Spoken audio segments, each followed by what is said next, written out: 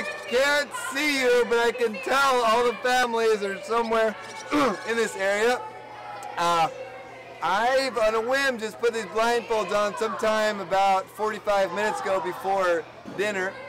And the whole camp community has been helping me and hanging out with me and storytelling and connecting. And I could actually tell it was a paneer. It was this green pea paneer. For dinner, I could tell by just smelling it. And camp is thriving. Right now, there is the tribe of Yesod is in the theater. And they're doing a trip where they all have passports and stamps, homemade, custom-made stamps. And they're learning about Jewish traditions and cultures all around the world. Why don't we go inside and check out what's happening here? I think the door's here. All right, you guys can go inside.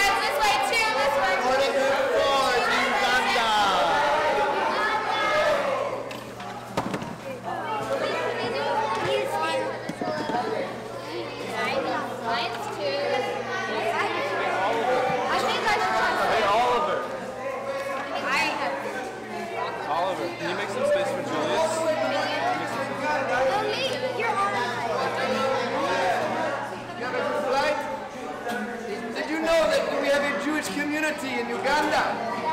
Do you know what they are called? We, the Jewish community of Uganda, we call ourselves the Abudaya. The Abudaya? Yes. One time, very hard. 200,000 or 300,000. So it's many Jews. It's like the 5th country in the world that the most Jews after